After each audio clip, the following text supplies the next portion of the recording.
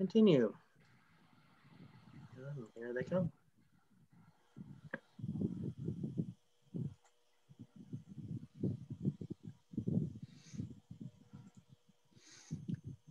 All right. Good morning, everybody. Welcome to Pickling Cucumbers and Vegetables with our friend Hal. I am Gator. We're here to get you through this morning wonderful presentation about pickling and here on the Enviro House webinars series. There's a lot of people coming in today, so I hope you have your cup of coffee or your cold beverage and you're ready to get going. I am going to start by introducing how this all works. So for those of you coming in now, and those who are going to be joining us shortly, this is being recorded and it will be made available shortly on the Tacoma Enviro House webpage, which is cityoftacoma.org/workshops. And you can check those out, past and present webinars and what's coming up in the future. Also, if you want to communicate with us, you can go through the chat feature. And I'm going to type in our web address for these workshops. This is also where you can register. In the chat feature, you can type in all panelists and attendees. There's a little drop-down menu for the two who you're going to send it to. And here's that website. I just sent it to everybody. And I will welcome everybody with a good morning. So go ahead and put your comments in there. And the way we want you to communicate with us if you have a question about this during this webinar is through the Q&A. You can enter your questions in the Q&A. We are slated to have a large group this morning, so please be patient. There's only 2 of us working here behind the scenes, and we want to make sure we get all your questions answered and asked on air, so bear with us if we don't get to them all right away. We will try to eventually get to them. Also, we'll make sure they're timely. So if I know Hal's going to bring up something in a few moments, I'll wait till that happens, and then we'll bring that question to him. So do be patient. The other way you can communicate, I said, is in the chat. So Q&A and chat. We'll also have polls. We're going to ask you some questions during this webinar that are going to just kind of get you to get engaged and maybe understand what's going on in the pickling world. And right now I'm going to show you one like, how did you hear about this Enviro House workshop? So I'm going to send out a poll right here. And I'm going to give everyone about 30 seconds to answer here. So answer quickly. And it's, how did you hear about this webinar? Through Facebook, Enviro News, email, Enviro House workshop website, a friend, colleague, or family member, a workplace email, or other. And if you have an other that's interesting, you can put it in the chat where we are interested in find out where it is you might have heard about it. Again, if you are in the poll, in the chat feature, change your to all panelists and attendees. That way everyone who's in this can see it. Okay, I'm gonna give you about 10 more seconds to answer. About 80% have answered, so let's see if we can get some of those up. Go ahead. And I'm gonna end the polling in 5. 5, 4, 3, 2, 1. And while you're doing that, Gator, I'm going to put the contact information for me in the Enviro House in the chat. Absolutely. As you can see, that 91% of our viewers this morning got it through Facebook. Gosh, social media. Looks like we got to work a little bit in our Enviro House workshop website, and that's something you guys can do is go to that website and check things out. And if you enjoy this or the other workshops, promote it to your friends, colleagues, and all of that. Absolutely. Tell someone about it. Thank you, Hal. So before we give it to Hal to go on with his pickling, and because I'm curious, I like a good pickle. Janda, why don't you go tell us what's coming up this next couple of weeks through the Enviro House webinars, and are we coming back to the Enviro House anytime soon? Maybe you know an answer. Don't we wish? I was actually there yesterday watering plants and doing a little bit of cleanup and fixing some exhibit things, but we have not been told yet when we will be able to go back. We're going back by departments. I am guessing that I may be back in sometime later in August. I would think for sure by September. I do not know yet what the visitor rules will be. I think probably workshops on site may be limited just because the space is so tight, but hopefully we'll be able to start doing something.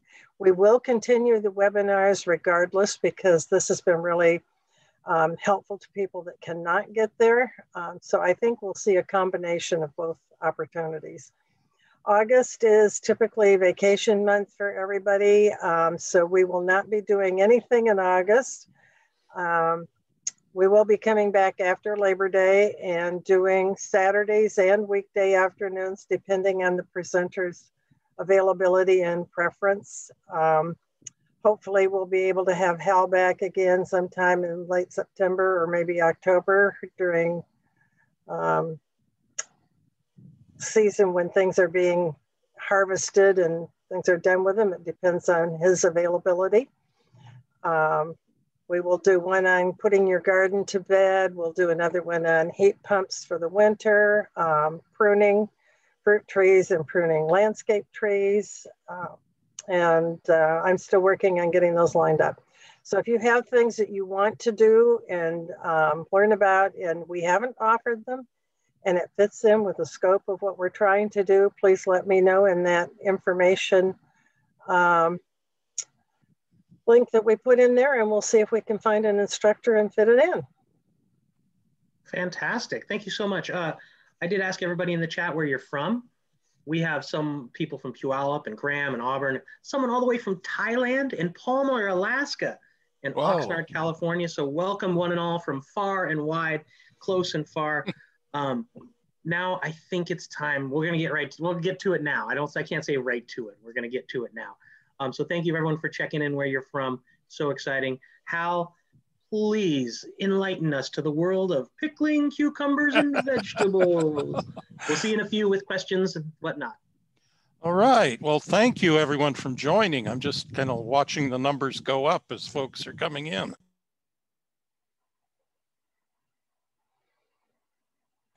My bad, I hit the wrong button. Hal, you have to unmute. There we go. Sorry. There we go. Okay. Well, anyway, I was just welcoming everybody and thanking you for attending. I think that in really about the best thing, and only good thing that has come out of the whole pandemic is the way that so many different venues have been able to step up and introduce programs like this, where information can continue. It's convenient. People have a record of it. So I really want to thank the Enviro House and Tacoma Sustainability and everyone who's involved with this. We're anxiously awaiting the opportunity to start in-person events because a good portion of what we do have been in-person workshops, either producing things for food banks or working with folks to teach them different skills. And so our program is the Center for Food Preservation Arts. And one of our, I guess, taglines is growing together through the community of food.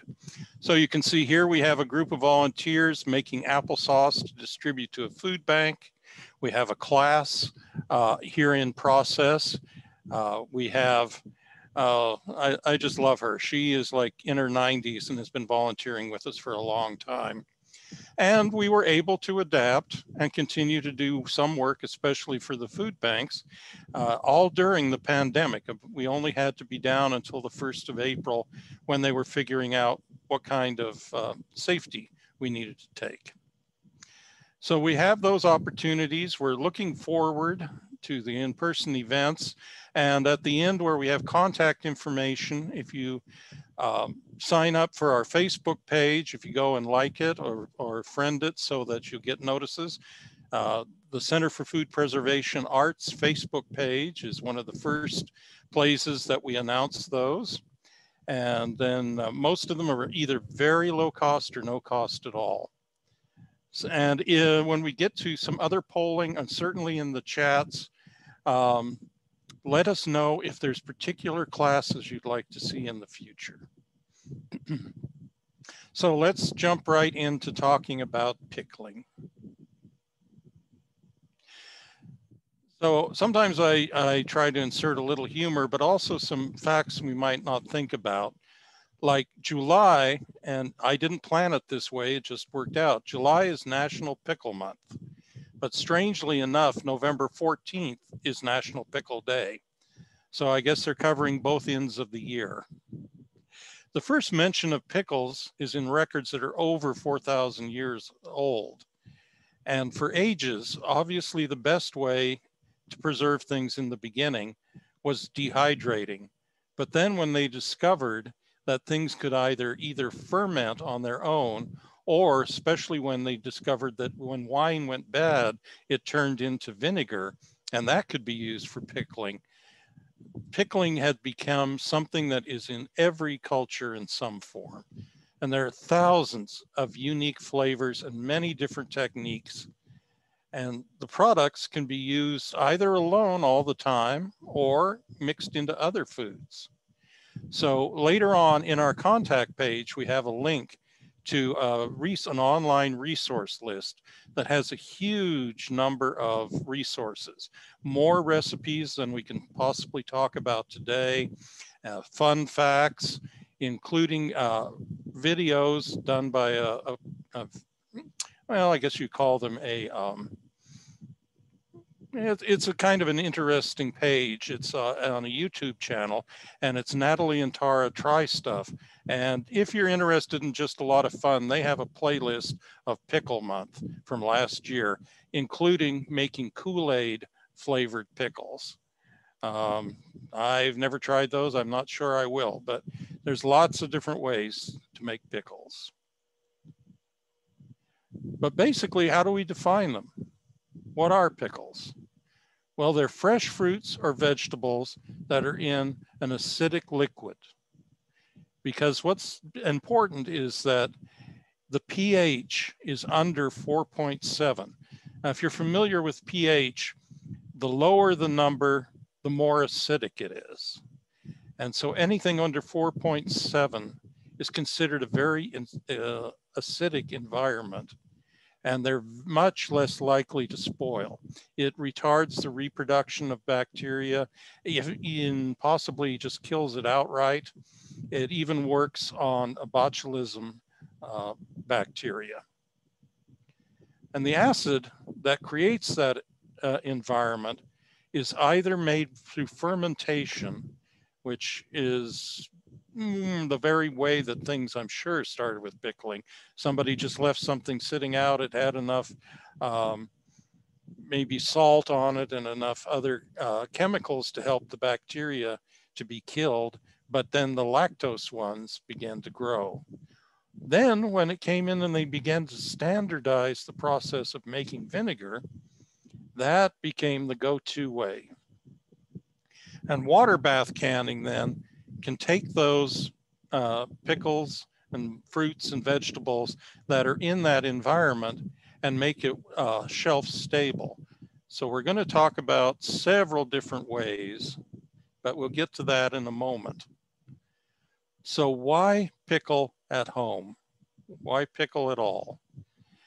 Well, we go back to starting with how I became interested. I, in my life, had lived through 4, maybe you can call it 5 if you count the pandemic, major events that disrupted the food chain, including down in Guadalajara during when they had the avian flu scare.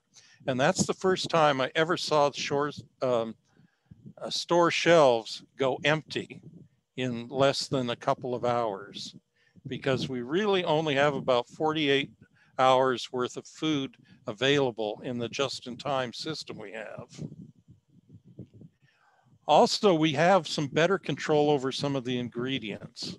So average Americans eat 152 pounds of sugar and 42 pounds of corn syrup a year. And that's just on the average. This is statistics from a couple of years ago. It may have gone up or down, but I'm sure it hasn't changed much.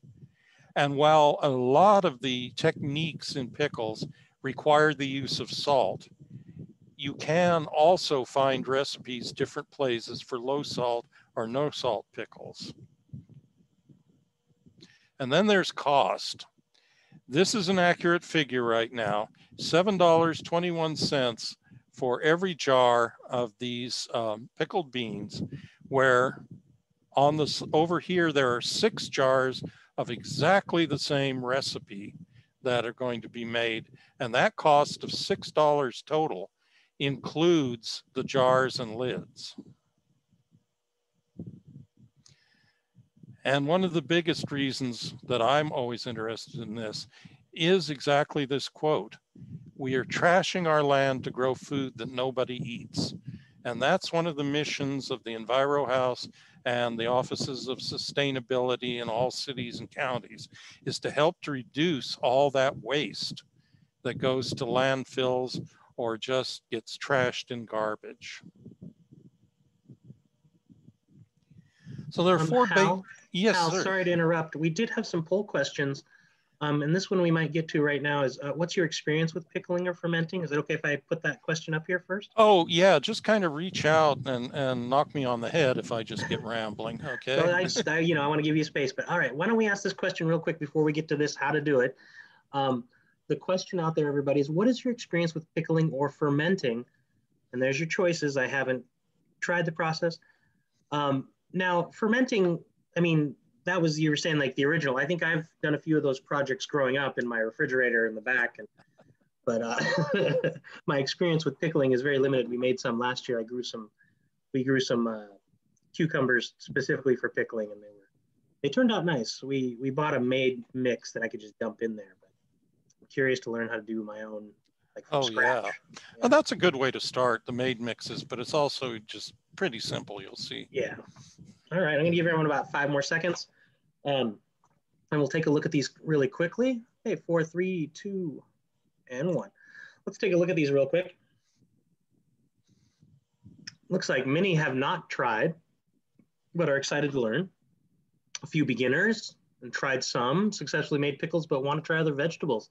I'm kind of I've tried some pickling, but limited success, so excellent. All right, so thank you. All right, Hal, go ahead and carry on. All right, well, the first way, and I can suggest that would be the way for most people to start, is refrigerator pickles. And we'll talk more about that in a moment. Then there's also what are called fresh pack or quick process, which is one of the traditional ways that people may remember their mom or their grandmother or even friends working with vinegar and bottling. Then there's what technically is a technique, not a whole different method, but it's short brine technique. And that is very important if you make relishes or things like that. And then the fermented pickles, as we mentioned.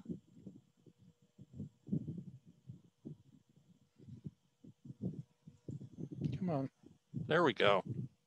So this is a clip, still photo taken out of one of the videos that we have on our YouTube channel.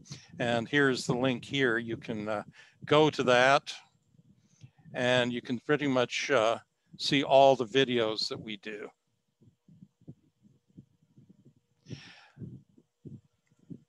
But anyway, going back to the presentation already in progress, you can see what a simple recipe this is. In fact, the name of the recipe is You Name It Refrigerator Pickles. You just basically take what you have on hand. A lot of times, cucumbers are one of the basics, carrots, scallions or green onions or green beans, cauliflower. If you like it hot, you can use red chilies, jalapenos, pepper flakes. You pack the jar, you bring a brine mixture to a boil, which would be vinegar and water, and then you cover, cool, and refrigerate. And so there's a little bit more to the recipe, but one of the great things about starting with refrigerator pickles, which are often called the gateway drug to pickling, is that there's a lot of pros involved in it, a lot of good things. Good way to start. It lends itself to small batches. You may just have a few green beans that have, if you're growing your own garden, a few of those. You might have some cucumbers in the refrigerator, might have cauliflower, all those different things that you can use up the odds and ends. So it's very flexible ingredients. And then this is a very important point. With refrigerator pickles, the main method of preservation is the cold of the refrigerator. You're using the acidity to add more flavor, to be a vehicle to carry the spices, their flavors into the pickles, but they're not a shelf-stable product. So the refrigeration keeps it safe. So they're not shelf stable, which means keeping them in the refrigerator, they store for only up to about 2 months. And if you have a jar of the pickles and you sit it out and leave it out, anything approaching 2 hours, that's going to pretty much eliminate the time. You really shouldn't leave these out because they're still basically a raw food. They're not, they haven't been water bathed or cooked, and it needs electricity for storage. So as we'll come to later, you need a specific amount of vinegar in a lot of recipes, and the vinegar has to be a 5%, which you will see. You purchase it that way, and you need to check for that. But the refrigerator pickles, because the refrigeration is what's keeping them really safe, you have freedom to experiment with vinegars that aren't 5%. And you can also alter the ratio of water to vinegar. So it's really flexible. But like with all the pickling recipes we're going to mention and all that are posted, these are tested recipes that have been run through a process by either like the Departments of Agriculture or the National Center for Home Food Preservation, and have tested them. So you don't want to just pull any recipe off a website. And one way that you can tell if it's a good recipe is it will often, whoever has posted it will say, I got this from the Ball Canning book, or I got this from the local Department of Agriculture Extension. Then we come to fresh pack. As I've mentioned, always use tested recipe. Fresh pack pickles, or quick pack is another name that's used, goes the extra step of the water bath canning. So it creates a vacuum and seals it off from the air and keeps it safe. Vinegar brine is the base of the fresh pack. It has a lower salt content than fermenting brine. So marginally, if you're trying to watch salt, a quick pack pickle is probably better than a fermented pickle. And you always want to use pickling salt, because pickling salt doesn't have any iodine or other agents in it. And things like iodine will affect whether your pickles stay crisp. It can also affect the color. If you have some garlic in it, like either whole cloves or just pieces, and you use a salt that has a lot of iodine in it, you can end up with the garlic turning greenish. Once when I first started out pickling, a friend and I made some onion and garlic jam, and it turned a bright green, as bright green as like a lime green. Like a mint chutney almost. Almost. Well, and that's what we told people later. But sure. We called at that point, you could call the extension service. They still had a hotline. And they asked us, well, did you use a cast iron kettle? No. What kind of salt did you use? Morton's brand. What kind of Morton's? And it was with iodine. I do want to point out that at the end of this, we have a list of resources that we will post, including those recipes that Hal mentioned. So when we get to the end of this, I'll post a link to that recipe and resource list. So don't be afraid. We'll get you the right resources. Yeah, and if you can hang in there towards the end, I'll also show you that list, show you what's on it. And as I was mentioning before, the ratio of vinegar to water in these pickles is really important.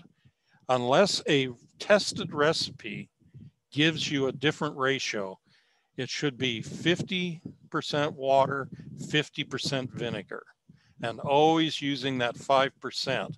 And you'll find somewhere on all vinegars, it will say diluted with water to whatever. Some of them, like what are called salad dressing vinegars, things like that, and champagne vinegars are often as low as 2%. Those won't work well for preserving. Spices, as long as they're dried spices, they can be added to the recipes. Most recipes have them. I'd always go with whatever recipe suggests. These are good to store on the shelf for up to 2 years, sometimes even longer. They don't go bad and become dangerous, but they lose some of the flavor and nutritional value. And Hal, it does. we do have a, oh, sorry, we do have a question real quick here. Is pickling salt different from sea salt? I also need that question. Yes. Yes, because sea salt, you don't know, they don't really do a full analysis of what all the ingredients are. And coming from the sea, it probably has a lot of iodine salts in it.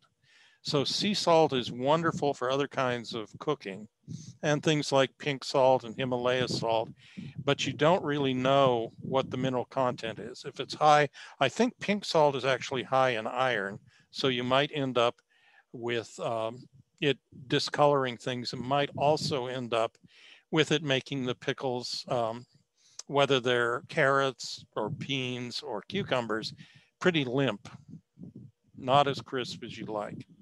And then just the last point was you don't need any additional electricity for storing fresh pack. And these are just some of the examples of fresh pack and the variety of things you can put in it following a recipe. So this is shelf-stable canned carrots. And you can see that we have a bay leaf that came off of my culinary bay tree. And you have a lot of spices in the bottom. You have garlic. Then over here, we have asparagus that has been canned, shelf stable. Put a lot of pepper flakes in it because it's a spicy asparagus recipe. Slices of dill with the garlic, with the dill, fresh dill. These spears, basically the same recipe, but in spears instead of slices. And then this one is really interesting. This is white radish. You can pickle radish, and it makes it's really good on a relish plate, but it's also really good to grate up and use in recipes. So do we have any more questions?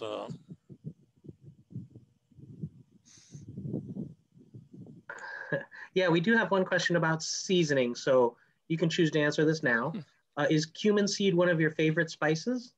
Like, so if you're talking recipes here, is cumin something you might use a lot? You know, kind of the standard recipes in traditional European influenced doesn't use cumin as much, but anything that has a slightly, painting with a broad stroke, Eastern influence uses cumin, and it uses other things like sumac and different other spices like that.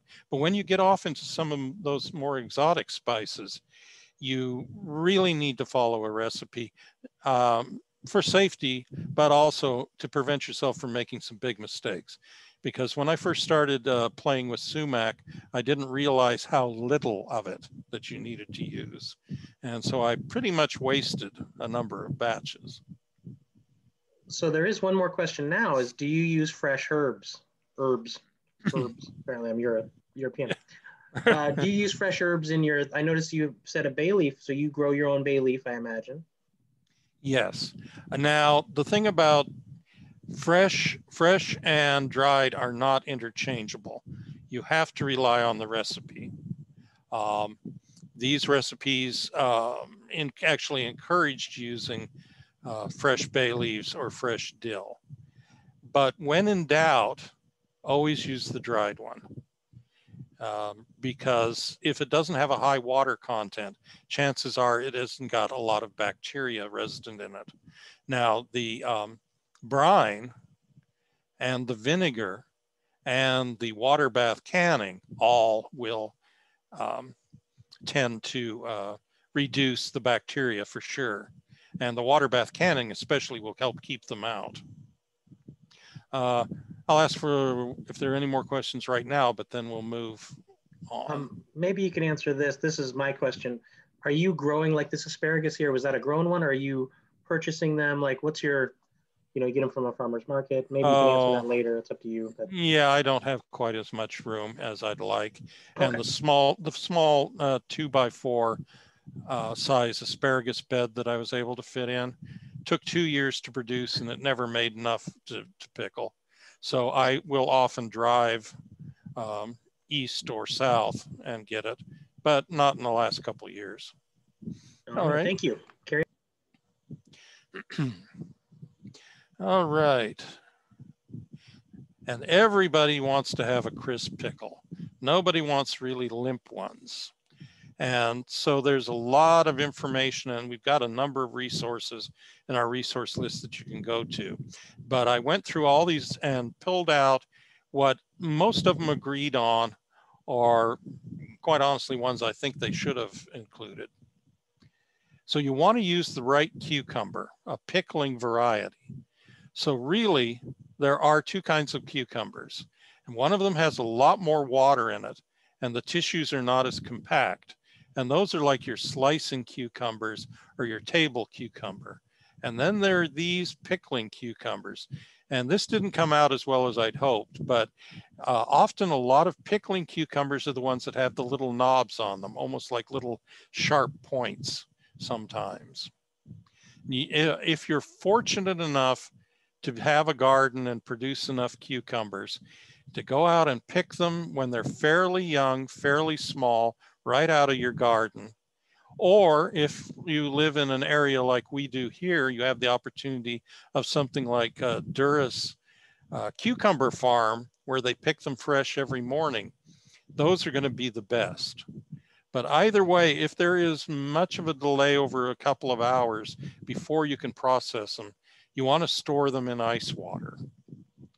And then also, reason I brought this up is this is the blossom end of the cucumber. Pretty obvious. I've got the stem here, the blossom here.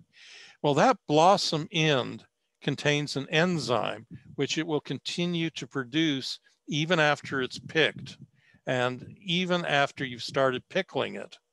And that enzyme will make the pickles very limp, because it's what encourages the pickles or the cucumbers, if they're just left in nature, to start falling apart and spreading their seeds.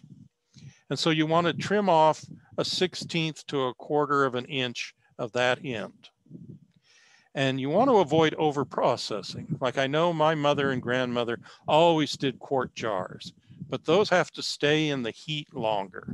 And so those will tend to make for a less crisp pickle.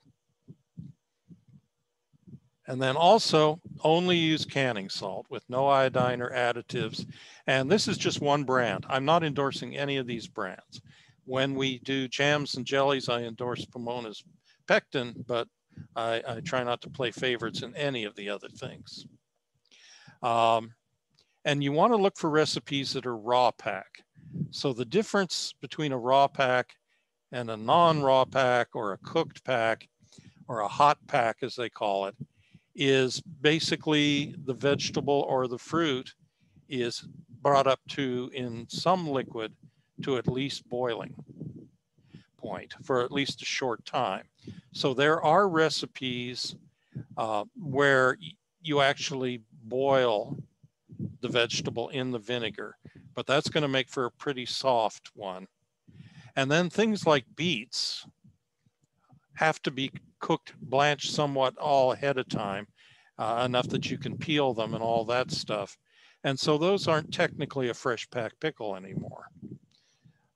You want to add a tannin containing agent, like a grape leaf, a piece of a horseradish leaf, even some black tea. And there's a lot of references and a lot of suggestions for that, because the tannin that's contained in all of those is a good organic substitute for alum or lime that used to be used for keeping pickles crisp.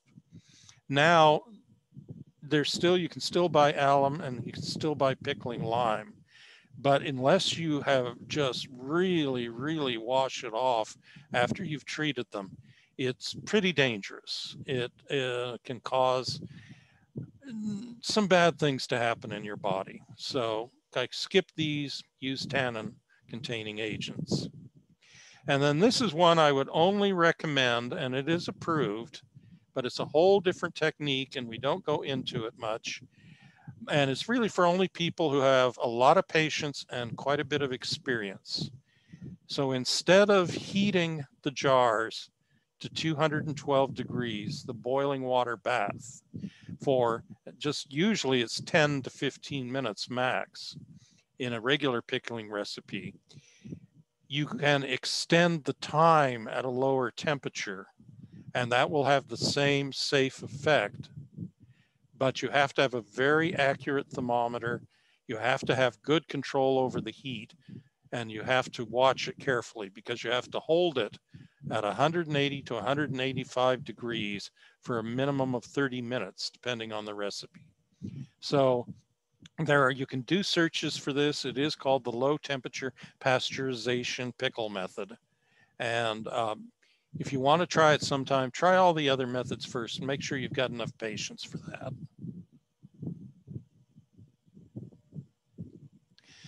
Then this is the short brine technique I've talked about. It's a way of preparing usually mixed chopped vegetables so that it draws a lot of the natural water out of it. And then when you take them and drain them and you introduce the brine that has the pickles and has absorbed spice flavors, that's drawn through osmosis back into the vegetable. And so a lot of these use it. And there's a far lower concentration of salt than you would have in a fermented group. And you keep it at a cooler temperature much longer. And so the weak and cool temperatures don't allow fermentation to start because you only keep it in there for 2 to 12 hours.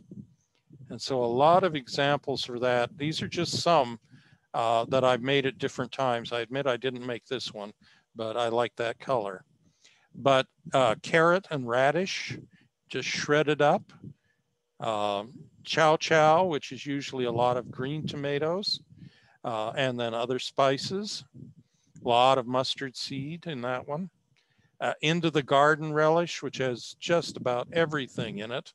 This is often the kind of thing I remember my grandmother and mother making, where they had one of those old metal meat and vegetable grinders that they'd put together, and they screwed it on, attached to the table, and from, hours every day, they would just, somebody had to turn that crank, and it was often me, grinding up these vegetables to go in. Oh, and I was going to say, there are, if you're using the specific recipe, there are some other ingredients that aren't usually put in pickles. But this, like a piccalilli, will often have something in it that thickens this up, like cornstarch, or even, I think I saw one recipe once that used flour, but usually it's a much more liquid.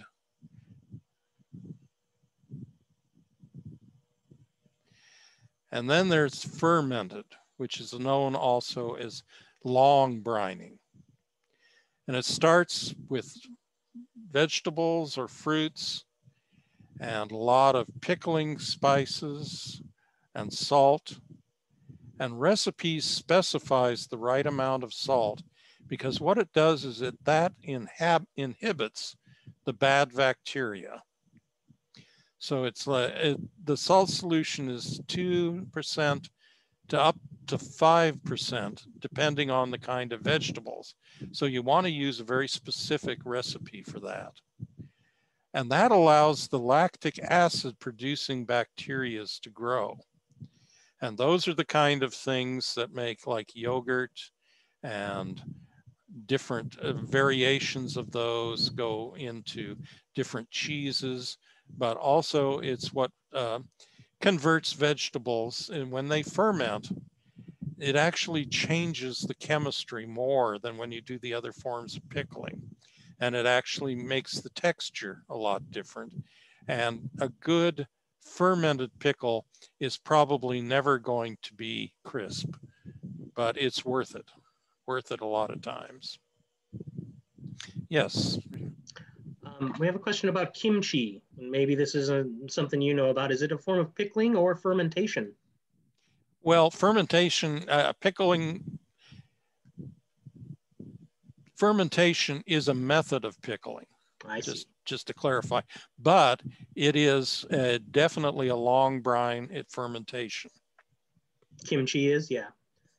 And then someone was curious if you have ever tried lemon cucumbers and are they good for pickling? I did not have good success with those, but then I picked my lemon cucumbers too late and they were too big and too tough, but they tended to just go mushy. But I really believe that was my fault. I think you probably could. I think if you made it work, it would add a wonderful color to whatever you were making. Interesting.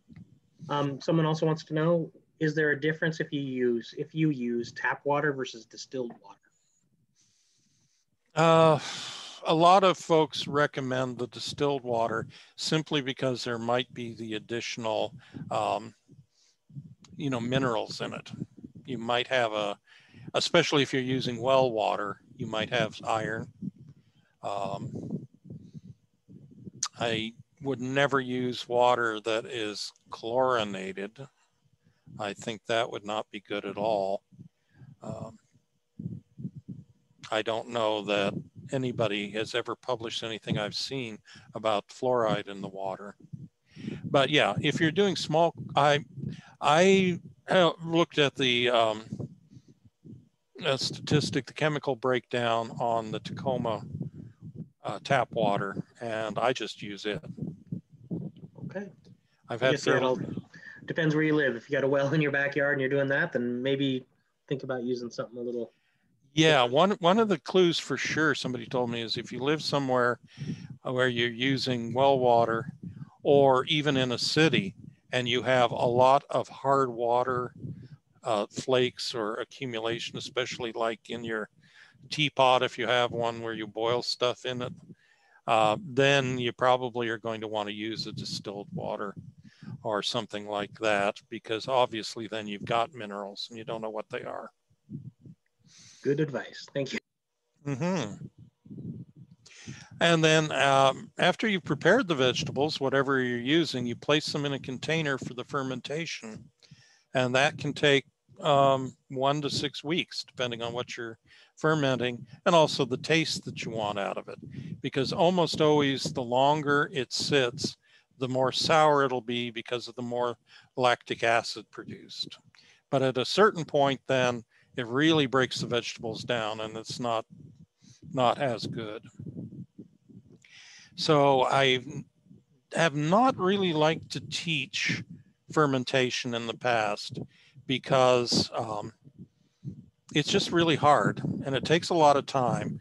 And, they can't just sit around in whatever commercial kitchen we're using. So people have to take it home and there's no control over it. But as we get into more discussion here, I think I'm going to start introducing some classes in this, because I found a way that I can help people maintain some control as it's fermenting at home, but we'll get to that.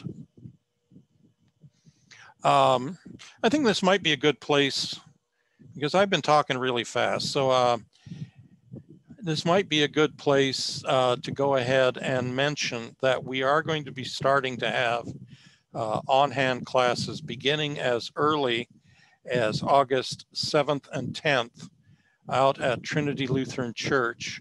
And we're going to, within the next 48 hours, we'll be posting that on our Facebook page and sending out some information about that. And those particular classes are just small enrollment. It's just going to be 7 people in each one. We're going to be making what's called a recipe called the favorite garlic dill pickle. So you'd get to practice this, and it's cost-free. There's no charge for that one. So I'm sorry, Gator, did you have something else you wanted to say? No, I'm good. I was just I thought you were thinking about doing a poll, but we're good.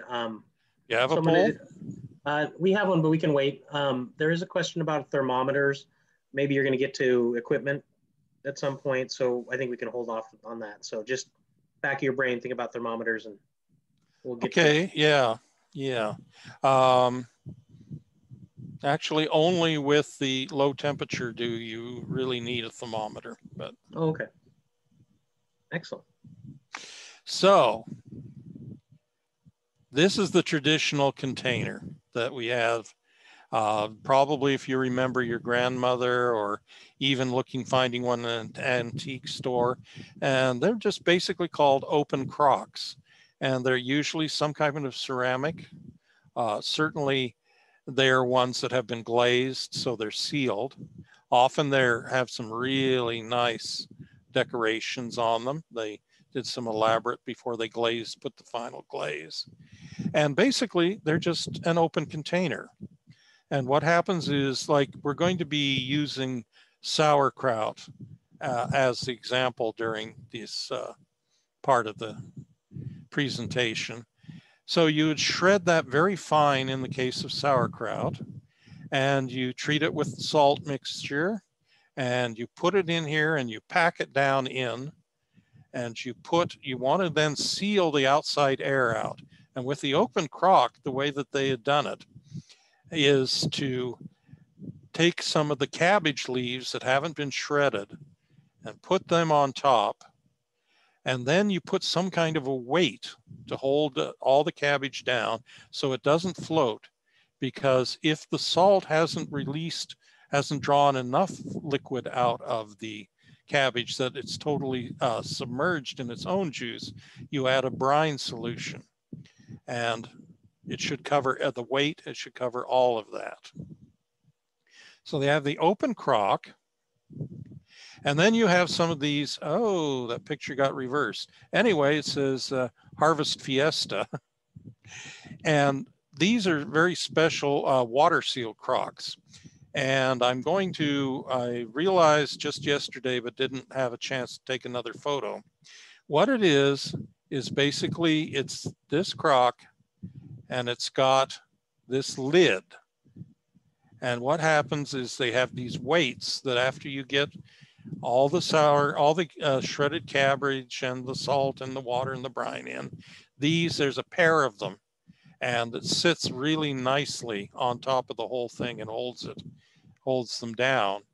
But then you put the lid back on, and this is like a trough, and you fill it with water almost up to the top, and that creates a really nice seal, and it keeps it sealed. And then the fermentation process creates carbon dioxide, which is allowed to escape, and you can see bubbles around the edge. And I've made some sauerkraut in this, and they work really well. They're really slick, but they're also very expensive. And honestly, this was a gift from someone. I probably wouldn't have purchased it. But recently, with the advent of so much interest in what's called small batch canning and trying to use up just odds and ends and things like that, they've been working more with adapting like the winemaking and other equipment to allow people to make much smaller batches, like a single quart. Like, for example, this holds almost 3 quarts. And some of the crocks can go up to 5 quarts. I mean, 5 gallons, I'm sorry. But you can make like a quart or even a pint. And so this is, I'm making some sauerkraut. This is the sauerkraut's been shredded up. They have special sauerkraut or cabbage shredders you can get. You can also use attachment of a mandolin, or if you're just doing these small batches, like the 1 quart worth, you can just use a knife and shred it up very fine. And then you're going to want to add a salt to it to start drawing out the liquid. And so this is a still photo taken out of one of our videos that are posted. And so basically you reserve 1 cabbage leaf, you shred the cabbage, place it in a bowl, sprinkle with salt, toss it well and let it sit for some time, and then you massage it. But you can also use this, what's called a tamper. And rather than just squeezing and squeezing it, because 5 minutes actually, I'm trained as a massage therapist, and 5 minutes of squeezing cabbage is actually a lot of work.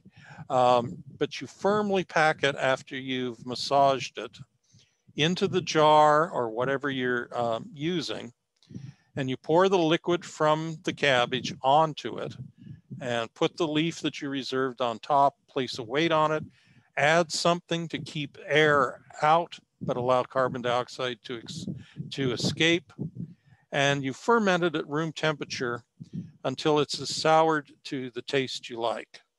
And this, you want the probiotics. You want those lactic acid producing bacteria.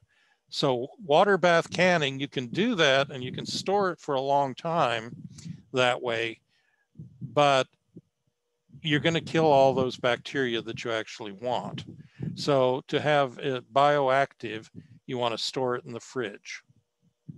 And so this is what recipes look like on our recipe page. We have a whole page devoted to pickles and different kinds.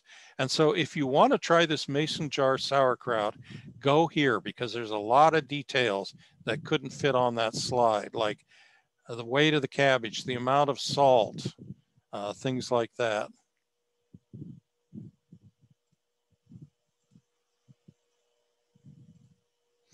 So going back here, so weights, different kinds of weights, working specifically with jars. They make some really nice glass weights. So you have your leaf, and you have the liquid over it, and you put one of these glass weights on. If you're using like the crock that I showed in the beginning is about a 1 gallon. This saucer fits perfectly and you can see through it. And then I just use a bag filled with water, but it shouldn't be just plain water. It needs to be like a brine recipe, like the one that we were like 2 to 5%, depending on the recipe, so that if the bag opens, it's not going to dilute the salt in the brine.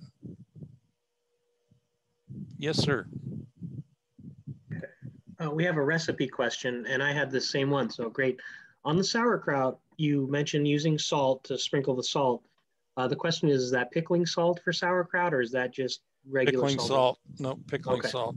All of these recipes, pickling salt, including if you're making like a gelled, like a conserve or something like that.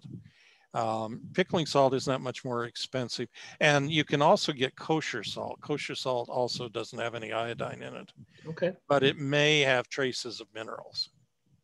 So I noticed I did post the link to that page, the recipe page for sauerkraut, and I did bring it up on my computer, and it does say 3 3/4 teaspoons to 5 teaspoons of salt. So everyone just understand that pickling salt is what we're talking here, right? Yes. Okay. Yeah, as it's kind of obvious when we're doing these videos, this just gives you an overview. On our videos, like usually it'll list all the ingredients, and then it'll list the bare minimum of what the process is. And so you have the weights, and then you need to get into keeping oxygen out and letting carbon dioxide out and keeping oxygen from coming in. So if you're using a small jar, one of the ways to do it as both a weight and helping with the airlock business would be to fill another jar that fits like inside a pint and let that push down, and there's enough liquid that it's sort of like the water sealed crock, is that it bubbles up through the water. And then there are these airlocks that you can, spend a lot of money on Amazon and buy the whole assembly, or you can just look around and get some of these plastic lids, and they make grommets, and then you can buy these. This stuff and the grommets you can get at pretty much any place that sells winemaking equipment. And then some of the others, and this doesn't often work really well. This is this one. You can't see all of it. I'm not used to using these green screen things, but basically it's soft and it's rubber, and it has just like a little pinprick in up here that allows the carbon dioxide to escape coming up from the bottom, but it doesn't allow the oxygen to come in. And then this is a better view of this lid. And what you've got is you actually have, there we go, actually have ways of setting this so that it has months and it has 31 days, so you know when you started it.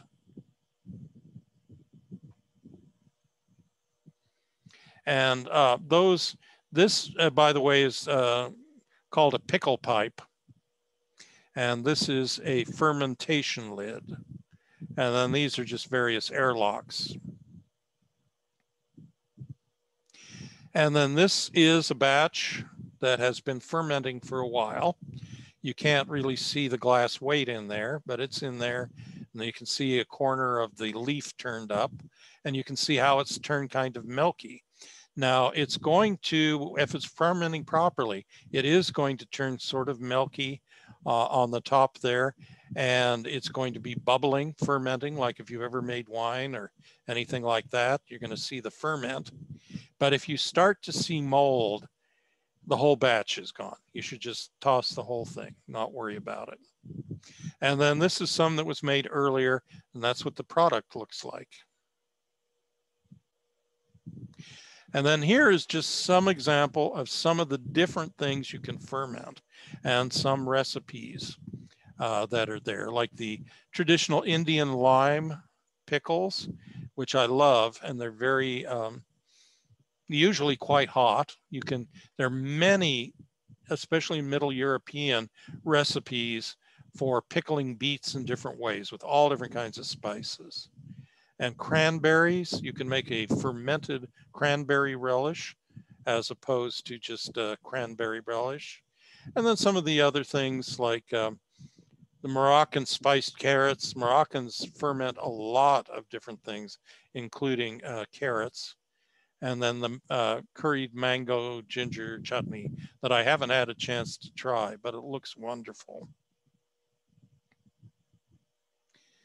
And then this is ways that you can contact us. This is our website. And on our website, we have a lot of different pages.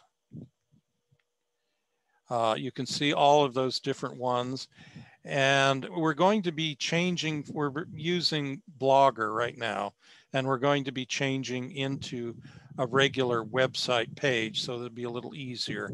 But right now, the recipes are subdivided into their own separate pages, like the pickling page, which we had gone to earlier, and a lot of others.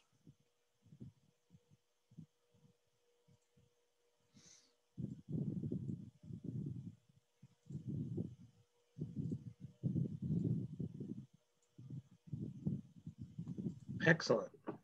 And I did put that tiny URL in the chat, and we've added other these links for everybody. And then we have a Facebook page, as I mentioned, that has a lot of up-to-date information, and I try every week. A lot of people send me some very clever cartoons and photos and memes. So every Friday, just for the heck of it, I post a Friday Funny. And the YouTube channel we looked at. And this is our email site, and this is the phone number. And like I said, the Facebook page is the first place that we post information about new workshops and hands-on events and things like what we're doing here today. We also um, are always looking for donations for the Preserving for the Hungry program, which is the one that I mentioned where we work with food banks and feeding ministries, sometimes even with their own clients, to make jams and jellies and applesauce out of surplus fruits. And we are licensed by the Department of Agriculture. We have a food processing license for each of the 2 sites we use. And we're also always looking for volunteers. So if you're interested in finding out about different ways you can help with supplies or funds or volunteers, please contact us, either email me directly, or call, or take a look at Facebook page and message me there. And then just want to go ahead and bring up this tiny URL.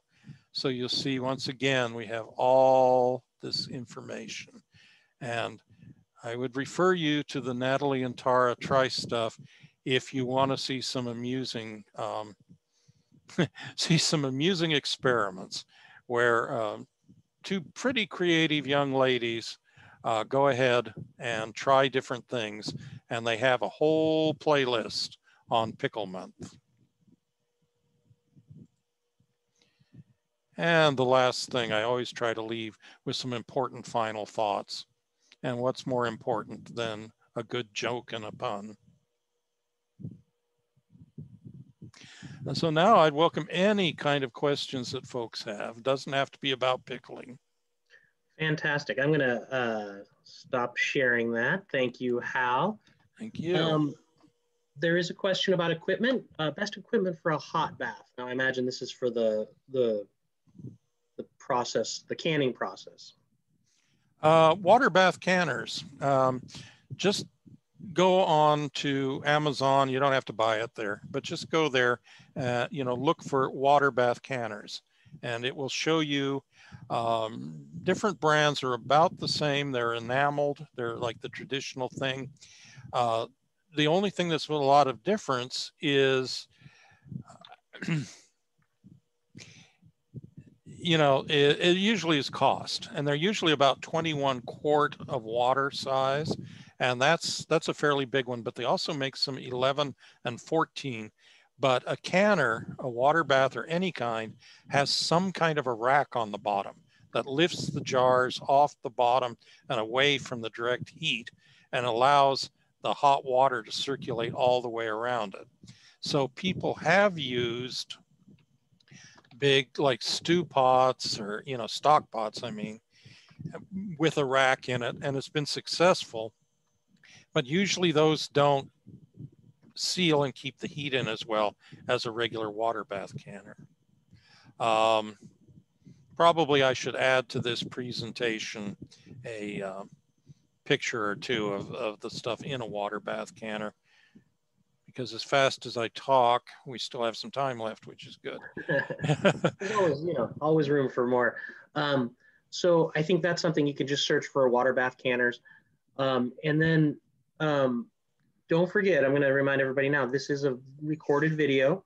And if you felt Hal talked too fast, I think you were just right on. But if you needed anything to rewatch part of it or go back and see what he was talking about or look at the still image, you can always look at the video and it'll be available. You can search the city YouTube channel, City of Tacoma YouTube channel, and look for the playlist for the Enviro House workshop and how-to videos.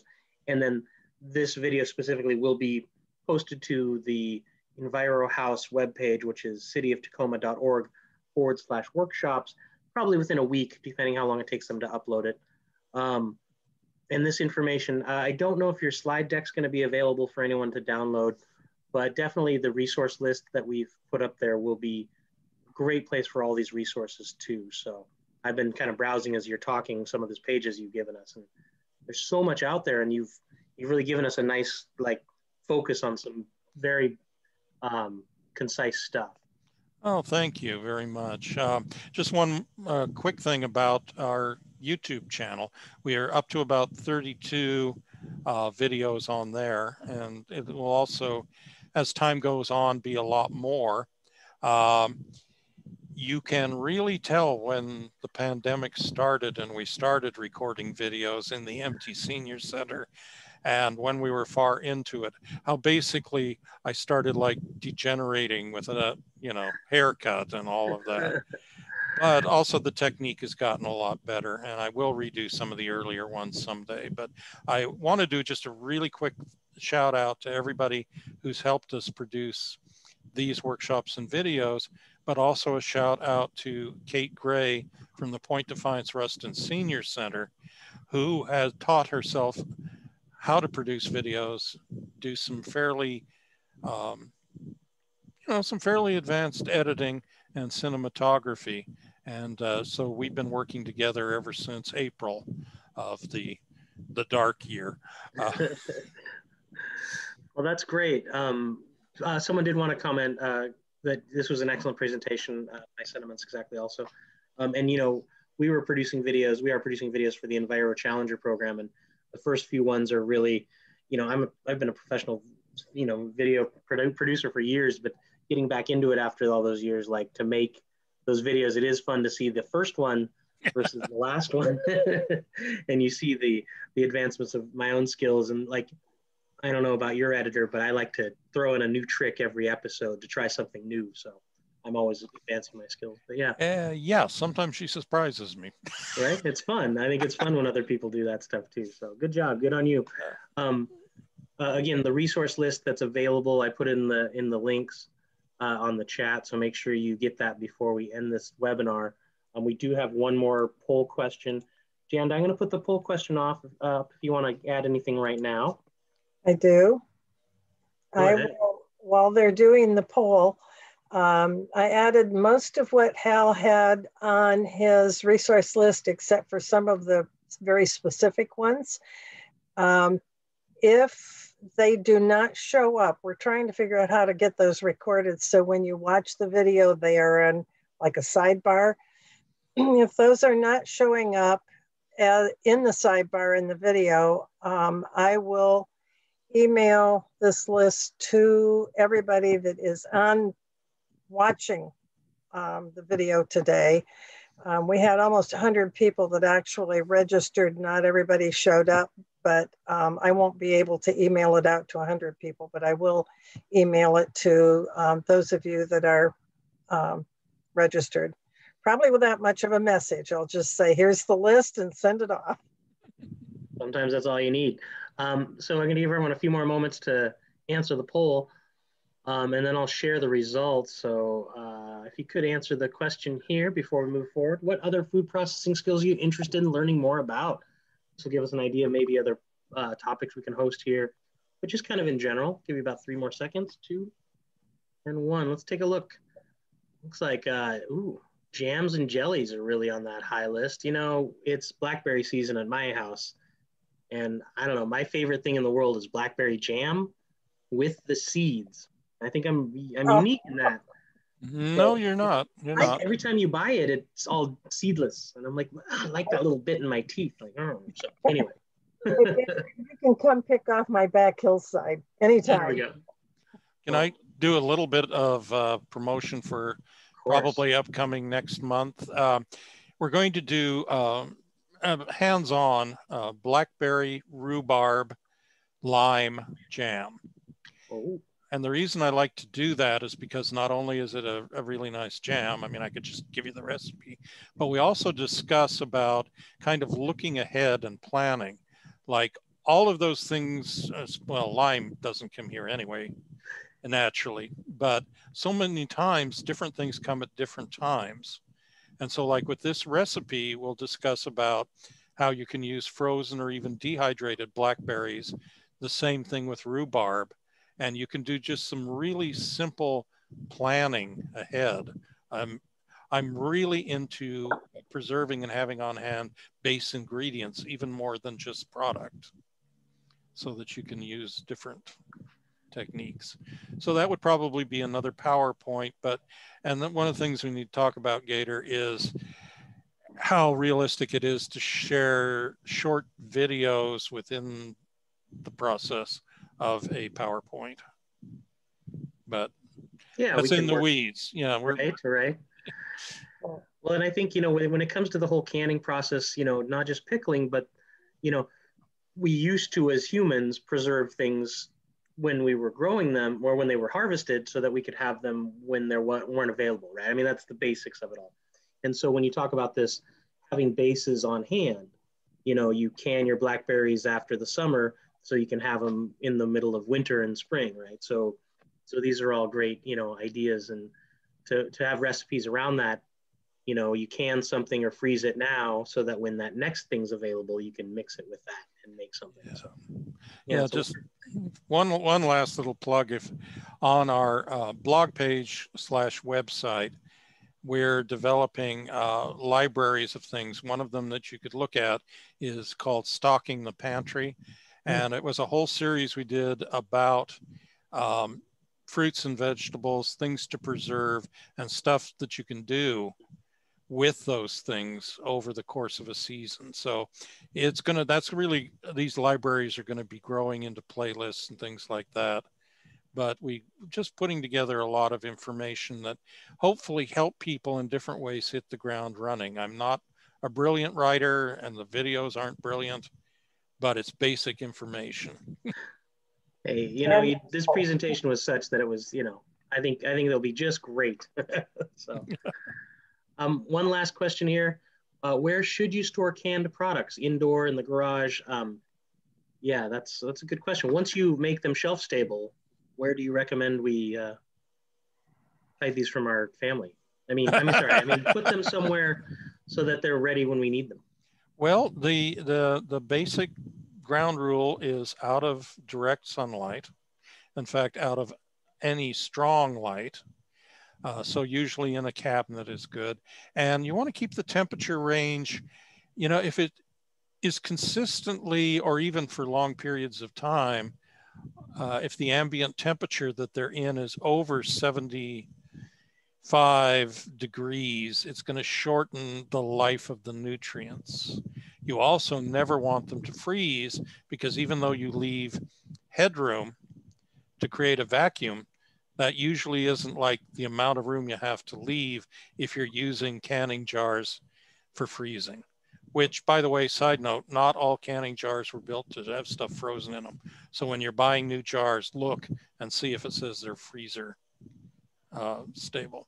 God, all right. So I'm much like a pickled jar. Keep in a dark area below 75 degrees. Thank you. Good to know. Fantastic. I think we're good. We're going to wrap it up here. I think everyone's very grateful and wonderful presentation. We look forward to more of these from you and checking out your website and looking at these library, items and seeing how we can, it's amazing how the pandemic has kind of reminded us how we used to do it. Like my dad talked about a place in his hometown that had a community canning facility. Yes. People could bring their harvest to it, use the equipment there, and then take their jars home. And that's something we need. Like we need to reestablish these things because, there are, like we have a tool library here that might have those available products. So you don't have to buy all that. Ask your friends to share, look on websites to, sharing websites. So it's interesting how we've all been reminded of how things used to be. Exactly. And I'm looking forward to the possibility of working with the tool library. They're still settling into their new space there in the public library, but right. Hopefully they're going to get quite a stock of stuff. Yep. That'll be great. We did a workshop with them this summer or the spring, and that is a recorded one also. And we're planning to do more workshops with them on specific tools or processes or ways that they can use the facilities that they have. So keep in tune for that. Excellent. And really appreciate Hal's time. He always puts so much time in on these presentations, and I know they are very much appreciated. So we will be hoping to see you again in this fall, Hal, and doing another one on maybe something off our list, like jams or jellies or whatever. Yeah, that's always appropriate. And we'll see. It probably will not be in person yet, but. Yeah, I'm thinking that too. So, okay, unless there are any other questions, I think that'll do it. A wrap. Thank you, everybody. Okay. Take care. Thanks, Bye. Gator. Thanks, Hal.